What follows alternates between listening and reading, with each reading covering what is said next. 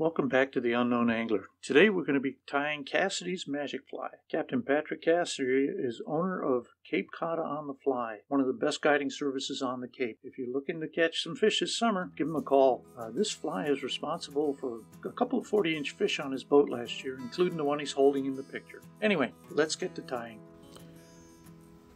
So I tie a lot of these flies. So basically I do a lot of prep work before I actually start tying the fly. I tie a dozen at a time. I love these material holding stations that Hairline makes. I buy 2 of them. They're about 10 bucks a piece. They're fantastic. Anyway, we're going to start with extra select craft fur because that's what we're going to use for the craft fur in this fly. I like this stuff because it's really long, and basically I can get 9 flies out of a bunch. I have a little jig here that I use to draw lines on each one of these to get about a 2-inch square. And the only thing I can tell you, the quick tip about this is when you cut out these 2-inch squares, cut about a 1/4 inch at a time and push your scissors through the material. Don't take a big cut like that. You're going to cut off a whole bunch of hair underneath. If you do it carefully like that, you don't get any or very little waste on the outside. Anyway, pull these down, get all the hairs aligned pretty well. Take a pair of serrated scissors. These are Dr. Slicks. They're great. They're not that expensive. And cut right through the base of these. Now you can see why I don't like waiting till I tie the fly to do this. It would take you, if you were to do this one at a time, it would probably take you half an hour to tie this fly if you're not going through these steps. So take the time and tie half a dozen or a dozen, and then pull all the fibers out from the short ones, throw them out. Then you're left with a nice long bunch of fibers, which is perfect for this size fly.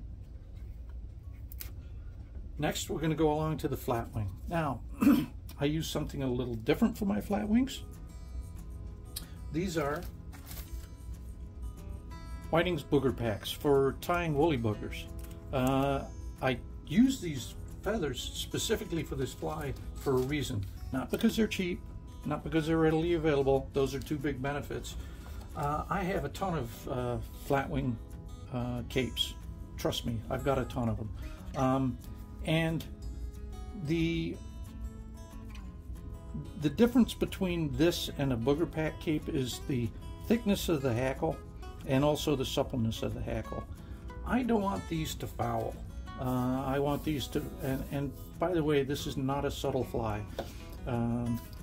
So I use these pretty much exclusively for this fly. I've used flat wings on it. I prefer these. I go through and I basically separate them out from the capes pretty quickly. I'll match up all the tips. Once I get all the tips matched up, I'll just bring those to length. Put those on a ruler.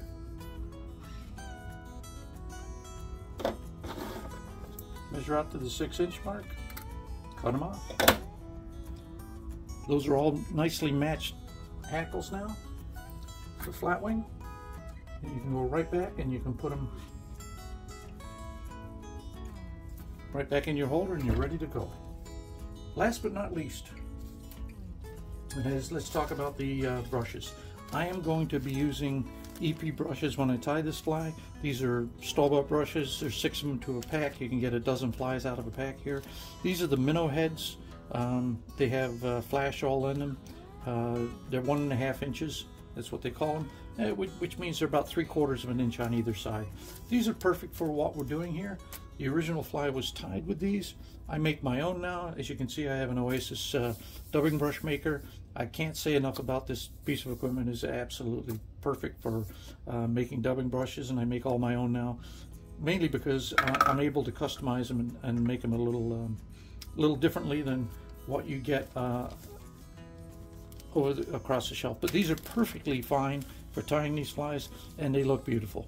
So onward and upward, we'll go off to tying the fly now. So I'm all prepped, I'm ready to grow. Got my hackles all set. Got my crafter all set. Crystal flash, about ready to tie fly. So here we go. I tied this fly with a couple of different hooks. The 3/0 in the Tarpon Mustad hook, or the 2/0 in the Arex Minnow hook are the two main ones. X2/0 hook. These are short shanked hooks. I like the short shanked hooks. They'll give you a better hook set in the water. They're much stronger. They're not going to bend out on you. And they're also really nice for tying this fly. Come back about 1 hook high. If you hold your thread at about 45 degrees, it will make sure that you you tie continuous wraps back. Now what I want to do is I'm going to tie in some lead eyes. They go by different names by different manufacturers. They're actually not lead eyes, they're aluminum eyes. They're called Pseudo eyes by Hairline. They're called fly eyes. But these are 7/32 eyes. And they're aluminum and they don't weigh as much as the lead eyes. And I am going to tie them in at about 1/3 of the way back on the hook shank. Make regular cross wraps on these. And then seat them with some under wraps. And there you have it. And then wrap your way back.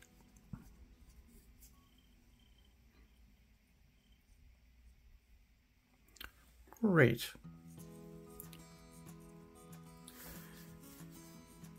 Now we're going to just add a little bit of bucktail. Don't use your best bucktail here. This is going to be used as the base for the hackles, and it will make sure you don't foul your fly. Don't use your best bucktail. You can use some junk. Basically tie it in. And what we're now going to do is really quickly, just a drop of UV glue right at the base of those bucktails, right in there. And I'm just going to move it around a little bit, and what that's going to do is it's going to make sure that it's in between all those fibers. And just pull on it, straighten it all out, hit it with a torch, UV flashlight, and what that's going to do is going to create a nice solid base right there. That becomes a really solid area that will keep your fly from fouling. If you tie a lot of saltwater flies, you know that you can tie a monofilament loop in here with 20-30 pound test, and it will keep your material from fouling around the hook. Right after that, we're going to add a little white dubbing. It doesn't matter what white dubbing you use. Actually, this isn't dubbing at all. This is a little white fur that I cut off of a zonker strip.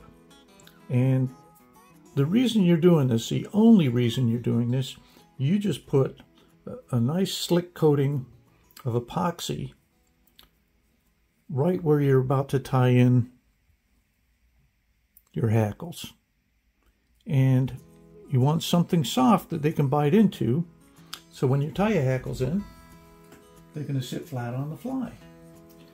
Now remember what I did earlier? I cut all the hackles. They're all nicely cut, they're all nicely done, they're all the same length. Now all you have to do is just match the ends where you're tying them into the fly. You put them right on top. You can hold them down with your thumb. You come over and you see how nice that that dubbing does. It holds that right in place. It doesn't slip all over the place and start to move around the hook. Once again, because you measured these all previously, you're matching up the end you cut, not the tips. You cut them you measured the tips, then you cut them so that all the ends match up. So you don't have to worry about trying to align the tips while you're doing this. This really helps out. By the way, I do tie a lot of these. You notice how I'm not trying to be overly careful about how this looks right now as far as how I'm tying it in and where I'm tying it in. All this, you know, what looks like garbage up in here and everything else, that's just fine. Don't worry about that right now. You're going to cover all of that up in just a second. And then we're going to go to grapher. And grapher is real easy. Treat it just like you treated the bucktail. Tie it right on top of the fly. Go right up to the hook eyes. Just wind it in. Beautiful.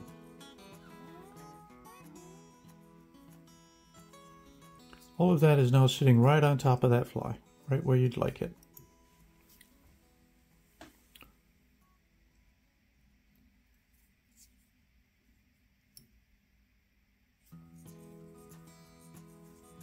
Now, I'm going to tie in, well, I'm going to tie in some, this is called mirror flash or crinkle mirror flash. You can use flashaboo, you can use crystal flash. It really doesn't matter. Don't get overly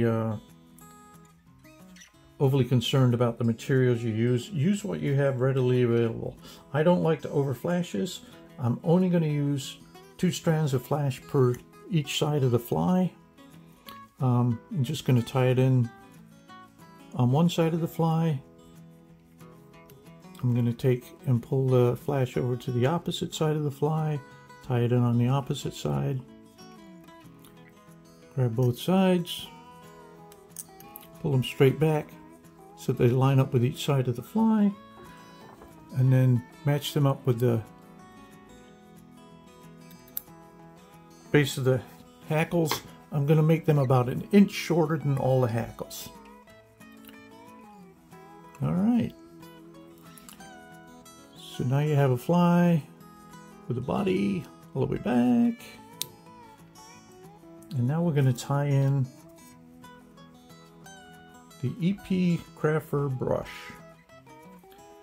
And you can get about 2 flies out of each one of these brushes. They're pretty decent size, so don't skimp here. Don't try to get 3 flies out of a brush. Don't get cheap. You'll get 2 flies and maybe have a little left over. Trying to get 3 flies out of it, which I've tried to do in the past, it just doesn't quite work out right. You don't have to have touching wraps here. You can pull the fibers back with your fingers, but I'm not trying to I'm palmering it back, but I'm not. This isn't open palmering. I'm trying to get as close as I can with each successive wrap, but I'm just not going overboard. And you can pull it back. And you keep going. There's really no rocket science here. This is a really easy fly to tie. It just takes a little bit of time, not much. And you got to do a little bit of prep work before. When you finally get to the eyes, make sure you have a tight wrap behind. And you can go over to eye. And now you're going to wrap in front of it.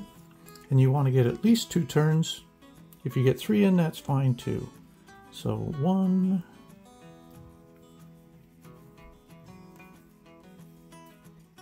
2, it's about 2.5. Then you want to tie that off. 1, 2, wrap it back. 1, 2. Do not use scissors here.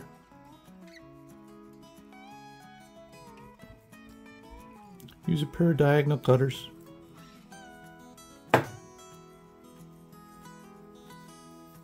Okay. Now, Push all that fiber back. Make a couple of turns, not a whole lot, a couple of turns. Tie off here. Don't cut off, just tie off for a second. This is a eyebrow brush. It works great. Also, you can use a bodkin. It'll also work great. What you want to do is, before you finish this fly off, is you want to pick out these fibers quite a bit. I'm just going to go around real quick. I'm going to use the eyebrow brush to just comb everything back, get it picked out. You can tell that they're really seeded themselves in there a little bit. Now, once you've done that,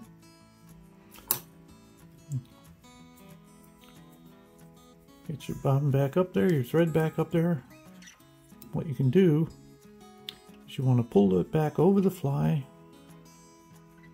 the EP fibers back over the fly, and you want to create a nice, easy head. Now, what I like to do is put the thread in the back of the eye for a second. Keep your fingers up here. Don't burn your fingers when you're doing this. And don't burn your thread either. But take all those little fibers out of there with a lighter. And that'll make it a lot easier for you to wrap this head. And wrap back on the head, so that you can see the eyes. And I continue to tie on these heads until I get a nice head that looks like it's proportional to the fly. Then I'll just whip finish the head.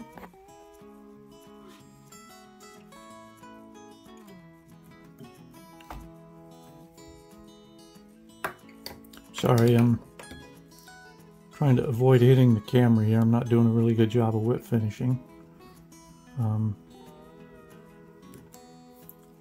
By the way, I'm about to coat that crap out of this head with epoxy, so I'm not going to have to worry about it coming apart. Alright. Once that's done, you now have a fly that's in great shape up for the head. Great shape up in here. What we're going to do right now is we're going to add a little UV epoxy to it again.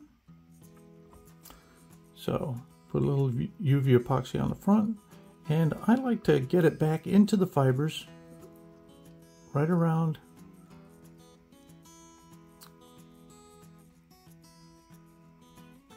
Don't coat your eye of the hook. And you don't need to go back into the lead eyes either. I just want to get a little bit in those fibers around the hook, because I'm going to pull all that back away from the eye now before I set it. And you hit it with the torch and you set it, and that makes sure those fibers don't come over and encroach on the eye. Those eyes, you'll be able to see them, or you should be able to see them the whole time. You see, you got some fibers that want to kind of come over there. We'll put a little bit more epoxy on there in a second. I'm gonna put a little bit more epoxy on the head here, just to give it. Probably not necessary, but that right there will catch a fish. You don't need to go any further than what I've done here, but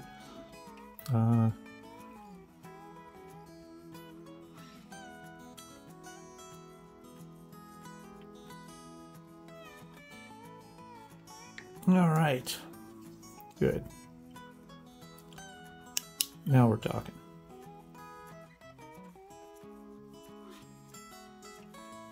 That's really good.